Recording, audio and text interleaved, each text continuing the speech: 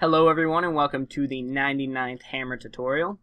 This tutorial we're going to be going over creating your map and texturing it so that way it looks convincing and you can use the textures properly in your map. So I'm just going to start off and I'm going to create a quick little thing here. Now when you are creating your map, this should already be standard practice, but you need to stay on the grid. If you stay on the grid, then your experience will be much friendlier when texturing.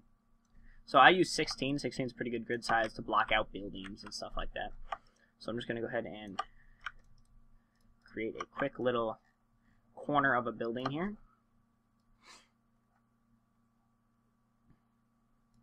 Alright, and some ground. Now we're going to go ahead and browse for texture. I'm going to use the face edit sheet, and so will you. To bring that up, you can either click this icon here, or Shift A opens it up. Hotkeys are your friend. So I'm going to search for wall. And there's a certain wall texture I'm looking for, because it shows the best example. Alright, so here we go. We have brick wall 045, A, B, C, D, F, I, J, and K. Now, if you'll notice, these all look the same. It's because they go in the same texture set. So I can grab this brick wall here. I can apply it to the bottom there. I can grab this top one, because it has the bit at the top. That's how you know it's for the top. I can grab that one and place it there.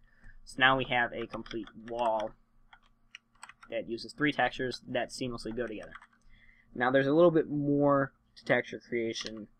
To texture usage than just slapping them on there with the face edit sheet. A lot more that we can do. So the next thing that we're going to go over is so next thing that we're going to do is wrapping, alignment, and other things like that.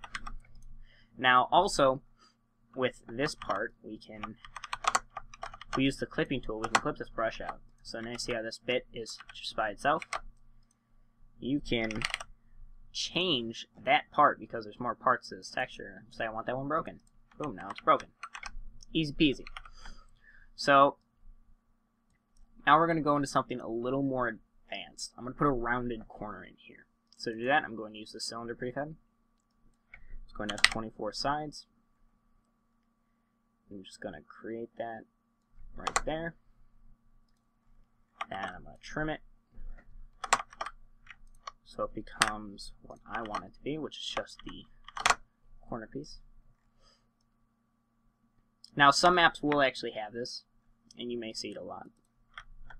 So I'm going to chop it into 3 bits again.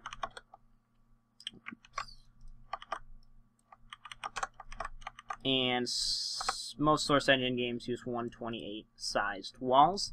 So that's what I've been chopping these up into, if you're wondering. Now, let's say I grab this texture and I just, throw it on here. It's okay. Okay. So you may notice that it doesn't fit perfectly. So we can wrap it. So if you hold the Alt key and then you right click on it, you see it moved a little bit. Then select this texture, Alt, right click. Now what you'll see it's doing is it's aligning the texture perfectly with the one next to it. So it's very important that when you do this, you go all the way down the line.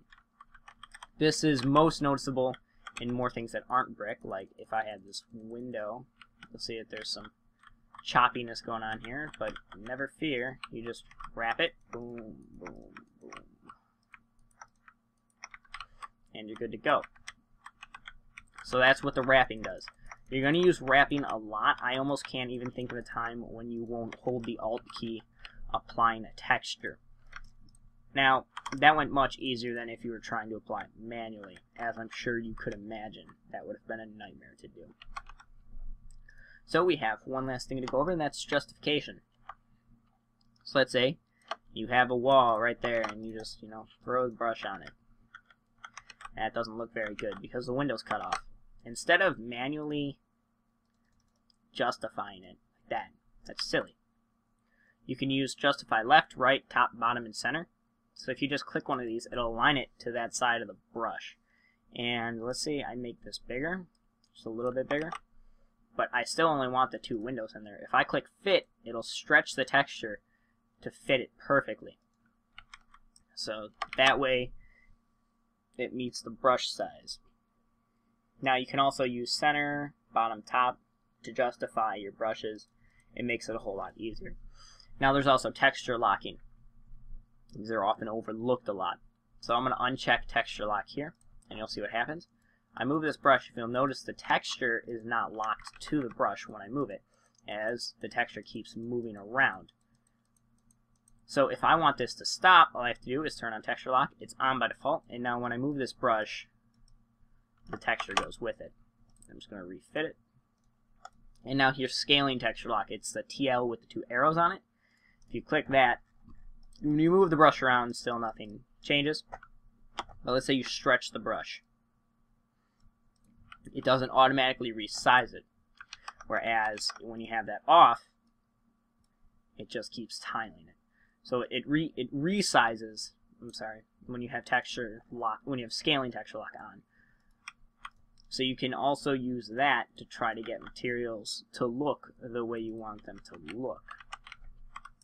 So I hope this tutorial helped you create textures on brushes and make things look more realistic. The 3 texture set is in every Valve game. Portal 2, Team Fortress 2, it's in all of them. So you'll start to see the textures kind of meet up and make sense together. I hope this tutorial helped you. Thanks for watching, and don't forget to subscribe.